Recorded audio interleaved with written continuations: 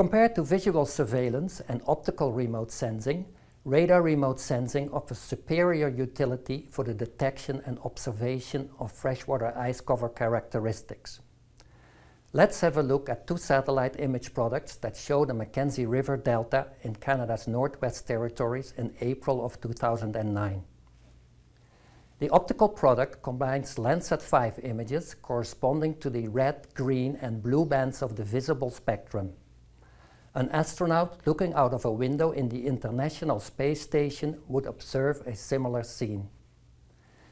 Differences in spatial detail and extent aside, a person situated on the ground would also see a landscape that is dominated by white tones where snow is present and brown tones where snow is absent. As a rule, optical observations do not expose substantial variability in ice cover properties. The radar product comprises RadarSat images acquired in the C-band frequency and the HH, HV and VV polarizations. It can be seen to display a wide variety of tones, including in areas covered by lakes and rivers. Clearly, radar sensors are highly sensitive to freshwater ice characteristics.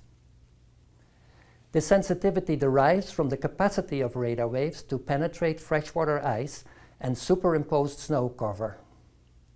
But conditions apply and will be discussed shortly.